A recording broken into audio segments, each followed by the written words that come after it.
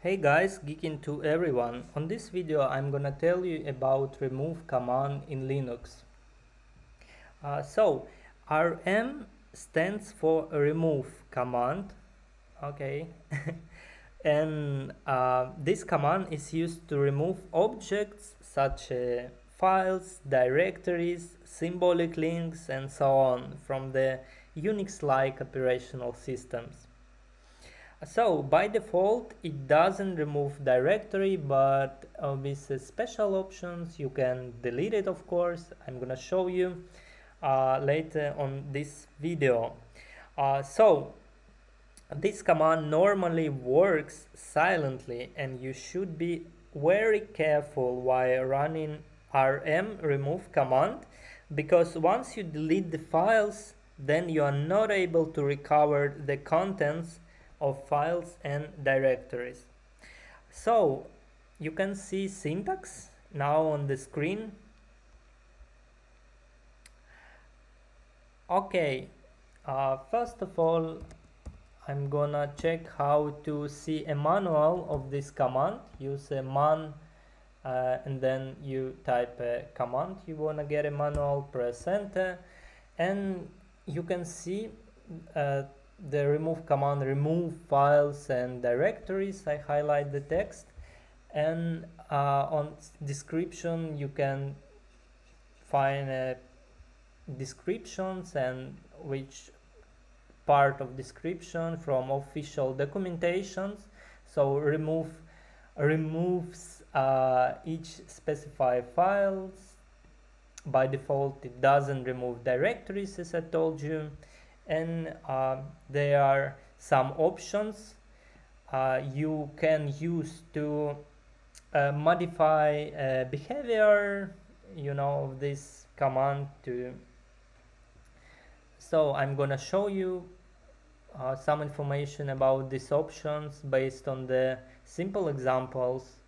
So you can see some info here, that's cool, and you can use a help option as well to get information, some information about this command, syntax, and information about options with some descriptions. So that's cool. So by default rm doesn't remove directories, so there is really useful information, you can find it. So first option, and okay, let's start without option. Let's check what is inside my current working directory. There is two directories I already created. Let's create a file, name file1. How to create a file you can check and watch a video on my channel, by the way. So we use a touch command, press enter. As you can see, we created a file named file1. To remove this file by this command rm, you can use this syntax, press enter. As you can see, we deleted a file1. So it's pretty easy. First option I'm gonna show you, it's I option. I lowercase and I uppercase. Okay, let's create another file, name file1. Okay, clear a terminal. So this option, lowercase I, it's an interactive deletion. The option makes the command ask the user for confirmation before removing each file. Okay, how it works? Okay, we use I and then file1, press enter. Okay, there is a question, remove regular empty file1. If I type n, I decline it, of course. Let's see. And if I pressed Y, Okay, the file was deleted. Okay, but if we want to delete a write protected file, for example, let's create a file, clear terminal firstly. Let's create a file, file1, and use a ls plus l long option. You can see a permission for this file. If you wanna get more information about permission, you can watch the video on my channel, because there I deeply explaining about that theme about permission. So, but I don't want to and have no time on this video to explain how it works, just to change permission for the file1, press enter. Okay, as you can see, on the first column, column about permissions, the permission changed, for the file. There is no write, W letter means like not writable file getting more not writable. So to remove this file, let's firstly try to remove without any option.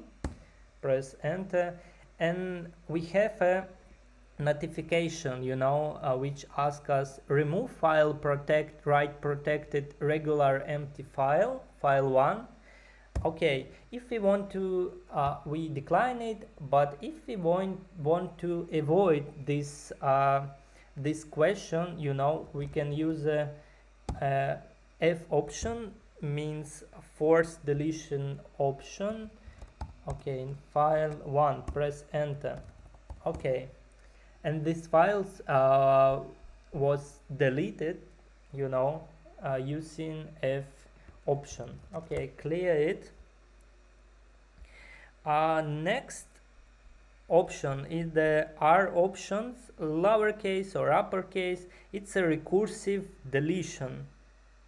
With this option, remove command performs a tree walk and will delete all the files and some subdirectories recursively of the parent directory. So how it works? Okay, I told you that I'm gonna show you how we can delete a directory, by using this command. So recursive method, it's one way how you can delete directories, and any content inside it. So as I told you, you can use a tree command, to show on the screen information about directories, and not only directories, and some contents inside. So we have to, on my current working directory, there are two directories, dir1 and dir2, with some content inside, and if we try to delete, for example, first directory, there is error about cannot remove dir1 is a directory. So because it's directory, we cannot remove it. Okay, if we want to remove it, we can use R option, dir1, press enter. Oh, great, we deleted, everything inside this directory, dir1, and this directory as well. So that's cool. But if you want to delete something like that, and using a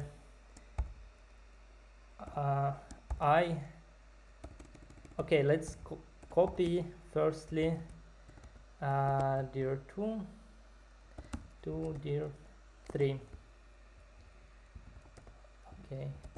Okay, we copy, there is two similar directories now as well.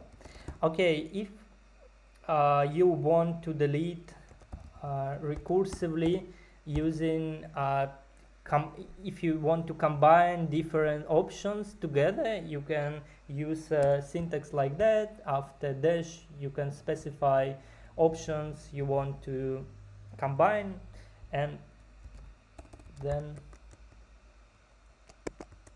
we delete the directory dir1. So in this way, any questions appeared for each file and directories inside this directory, and we have to confirm it for removing. That's interesting actually, and sometimes it's useful, but I didn't mention about uppercase I. Uppercase I, it's when you want to confirm only one time, not for each files. You confirm only once, and then the directory gonna delete everything. So how it works? Okay, remove one argument recursively, you say yes. Oh, no such file directory. Okay, sorry, it's the name directory is another. Okay, yes, okay, that's good. We confirm only once, and as you can see, there is no directories and files inside our current working directory. So it's really useful to use a remove command. Please check and try by yourself on the Linux. Thanks for watching this video. Please subscribe and write down a comments if you like or if you don't like my video. So thanks for watching. Ciao.